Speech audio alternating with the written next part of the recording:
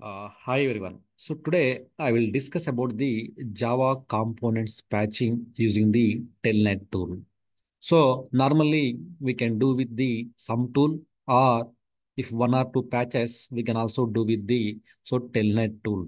Telnet is the one of the inbuilt or some package we have to install at operating system level. So if it is the Linux, then we need to, if it is the Linux system, then Telnet package we have to, Telnet RPM package, so we have to install it. So if it is the Windows, then we have to enable the Telnet feature. We have to enable the Telnet feature here. So now I will tell you how to enable the Telnet feature in the Windows level here. So you need to go to the server manager. In the server manager, so just add roles and features here. Add roles and features here. Just click on the next button. So next button. So next button. So here in the futures bar, in the futures tab, if you scroll down, so there is a option, use the Telnet client. So select this one, click on the install, your Telnet will be installed. So once it is installed, the Telnet, just open the command prompt mode in the administrator mode or normal mode, it will work. Just open as a administrator mode in the command prompt here. Just you can type like telnet localhost 5 instance number 08 is the port number for the telnet here, right? So once it will connect to the telnet, it will ask the username. Just enter the username here. Then the password is, so you can enter the respective password here. Then it is connected to the telnet here, right? So now let's do the one of the component patching here. How to do the components patching here using the Telnet, right? So here, first of all, let's take the any one of the component here. So here I will take the example. So UME. So UME is the current version here. So you can see the current version of the UME is 750 SP22 patch level 2, right? SP22 and patch level 2. So this is the version here, right? So now I would like to patch this to the, I would like to patch this to the and 28 patch level, means SPS patching to 22 to 28.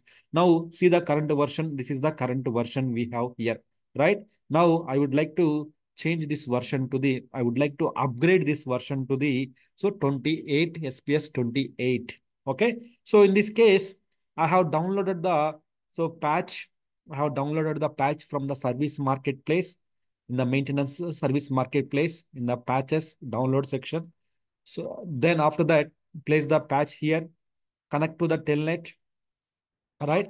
Just click on the add deploy option here. So just click on the add deploy. So this is the command we have to use it here. Then, so we need to enter the deploy space and the path of the file name. This file name, this path, we have to enter it.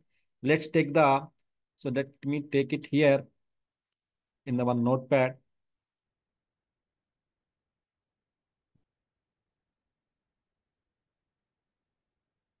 Okay. So we have to on deploy error equals to stop. Suppose if any error, the deployment will be stopped like that.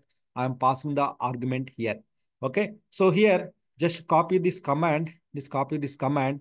Just go to the here in the deploy option. You can paste it here. Right. Just click on the, just click on the enter button. Just click on the enter button. So then you can see the deployment is getting started here. The deployment is getting started here. So the component which I am doing is the UME component, one of the component in the here. So I'm just doing the component update here. So deployment started, then I connect. So deployment is started, then the summary is the success here. The it's done. It's done. So SCS, one SCA contains SDAs. Inside of the SCA contains the, if you extract, you will get the SDAs. The status is successful here. The status is successful here. So now we can check the version here. Just you can just refresh the version. Then you see the component version change to the 28 patch level now. right? 28 patch level here. Some components it's required the restart, that will be restarted. Some components is not required the restart. So now one component have updated here. So like that, any component we can take it out, we can patch it out here. So if it is a multiple components, we can make a one list, deployment list. Then we can write the one in the we can write into the one script and we can execute it as well. So Telnet is the one of the inbuilt tool. So inbuilt option for the Java systems.